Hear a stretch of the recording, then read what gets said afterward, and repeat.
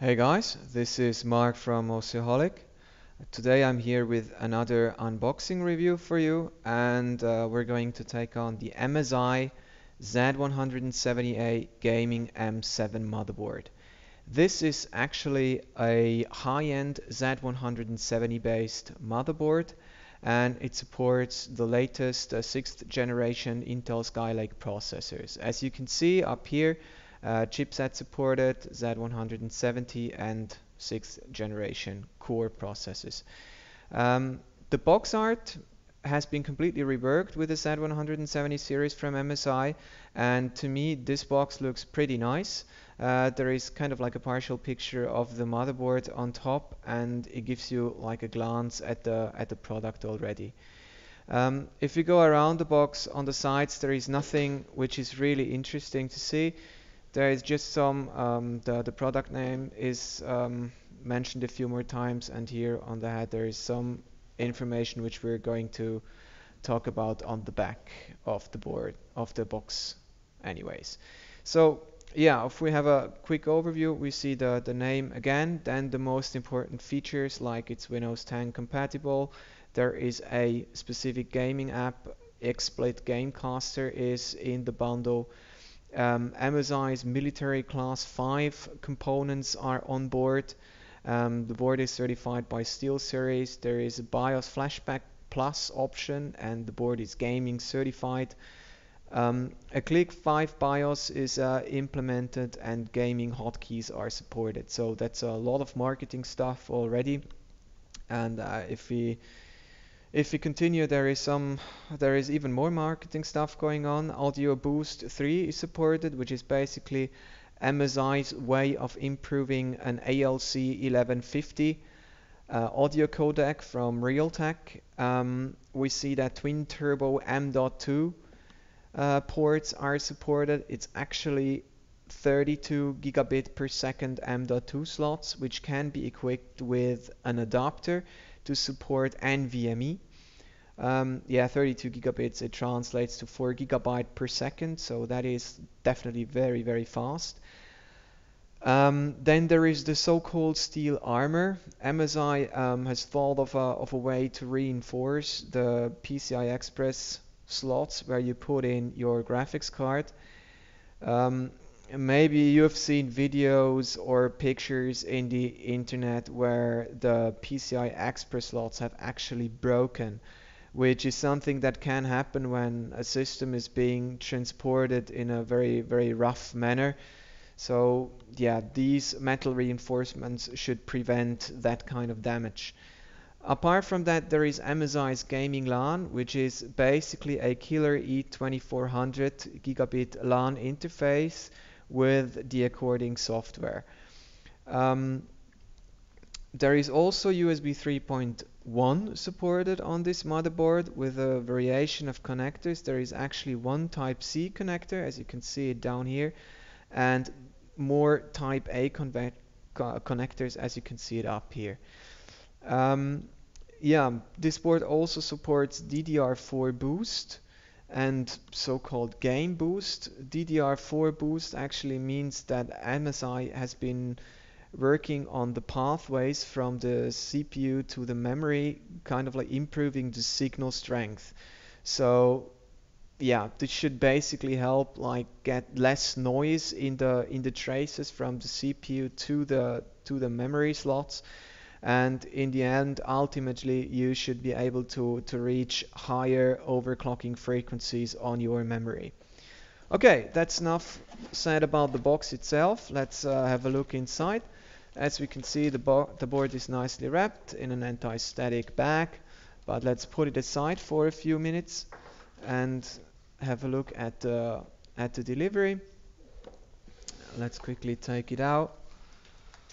First of all, there is, as always, the manual, which is like a complete little booklet. You find all the details to set up your board nicely and correctly.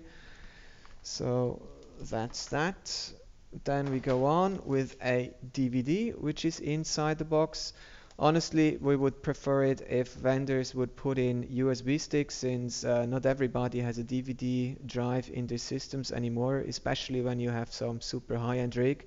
It's quite likely that you will not install a DVD drive, since it might ruin your the looks of your case.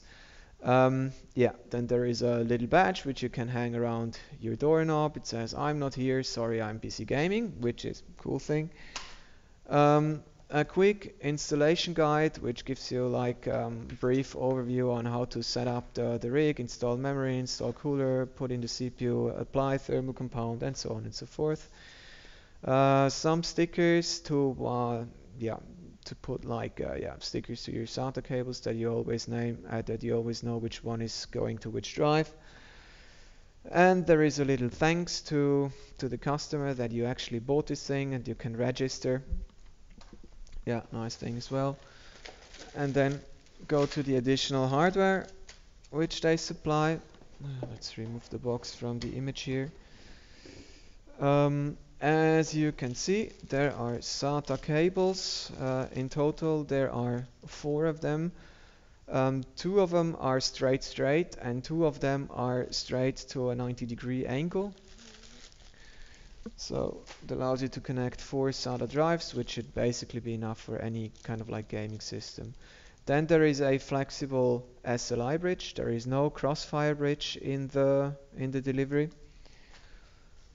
Here we go with the I/O shield. It's nicely looking with the same color theme, black and red, with some isolation.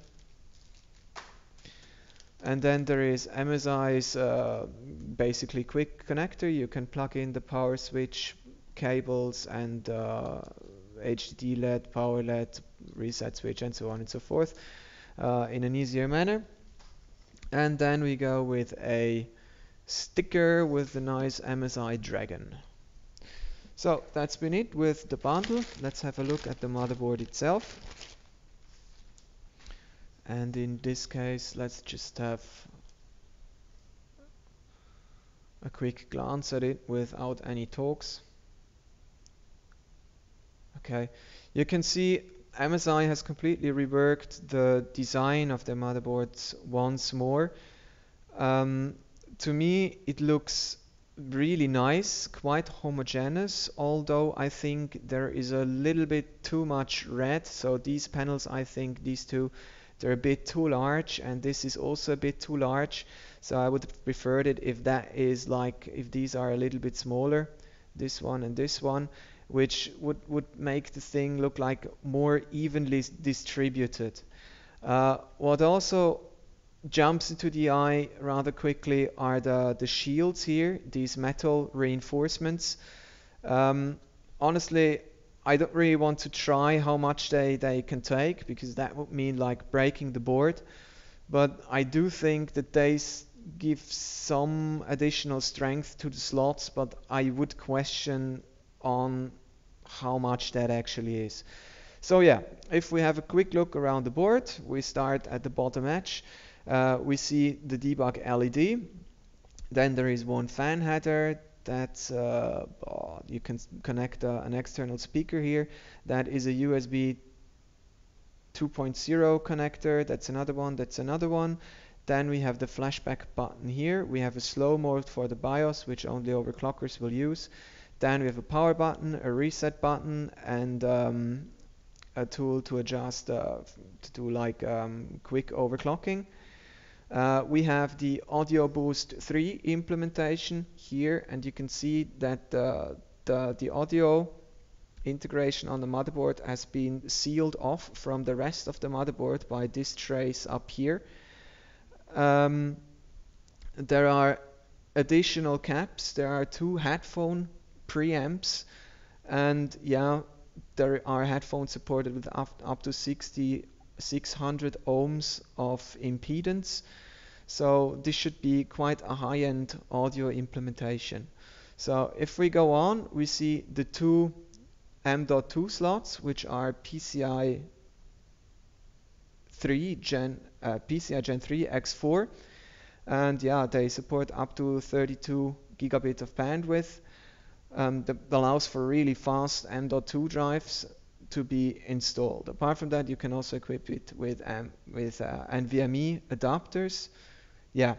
Apart from that, yeah, there are 4 PCIe X1 Gen 3 slots for additional adapter cards. We like the fact that there is one PCI X1 slot on top of the first slot that supports VGAs, because that means that there will be enough space for a large heatsink without like getting in the way of the graphics card.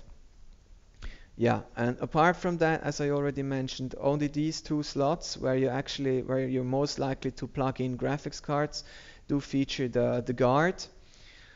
Yeah, so if we go on, we see the SATA slots. There is a total of 6 SATA slots, and 4 of these 6 SATA slots can be combined to 2 SATA Express ports.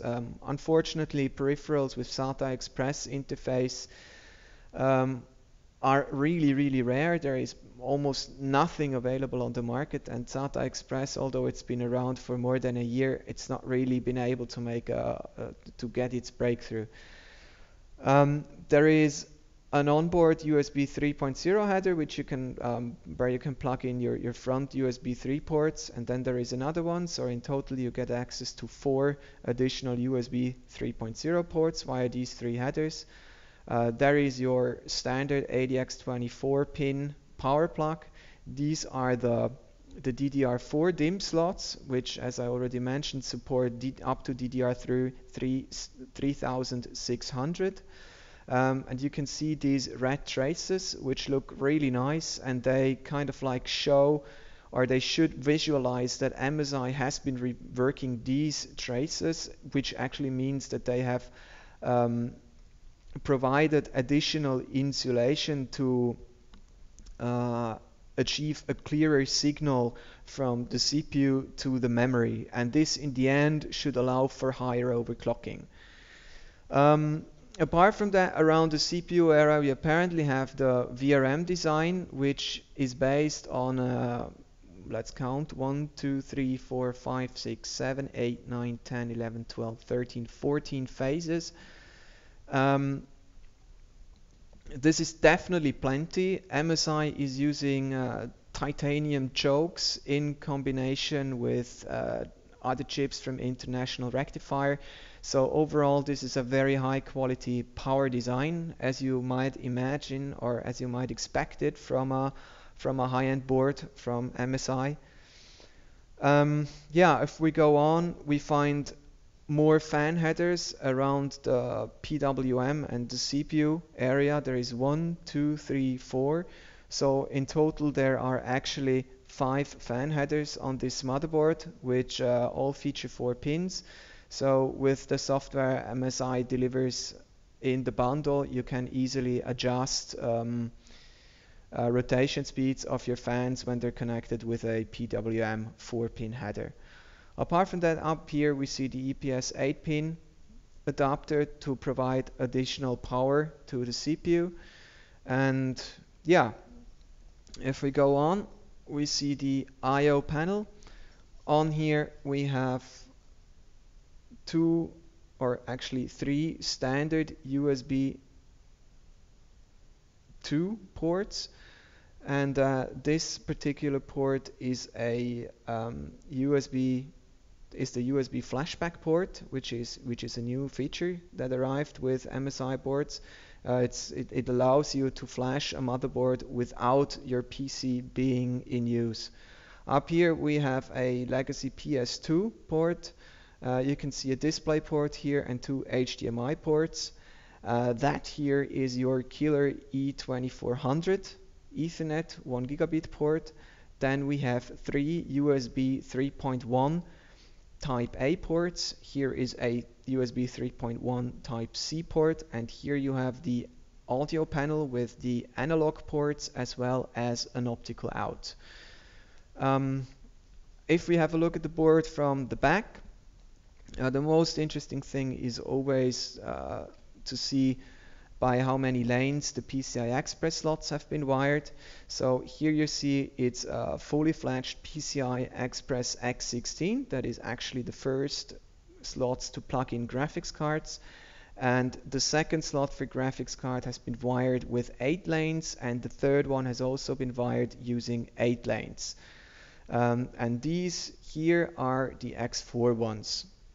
Apart from that, it's also quite interesting to see that MSI is really using like big screws to tighten the coolers to the motherboard. Usually vendors use like smaller screws, so I was surprised to see like screws this big. Yeah, overall I think this is a pretty good motherboard. We've already done the preview article on oceolic.ch, and we've apparently taken all the pictures that go alongside with it. We've also added this board to our charts. And I have to say, with Z170, all the boards I've tested so far, they come with a rather mature BIOS, so there is not really like any performance hits you have to take and wait for later BIOS versions. These boards, they are pretty mature already, so the vendors have done a lot of work, a lot of testing before the launch. And yeah, in terms of pricing, as of today, I think this board is available for around 240 euros, which makes it, as I said, a high-end motherboard for a premium price. It's actually not cheap, but for that you get a really nice looking board, as I said, with a mature BIOS, good performance, and yeah, it's definitely a board I like. So thank you very much for watching this video. I hope you learned something. If you have any questions, please feel free to add a comment, leave a comment. And yeah, don't forget to hit the like button and subscribe. And thanks again for watching. Bye bye, guys.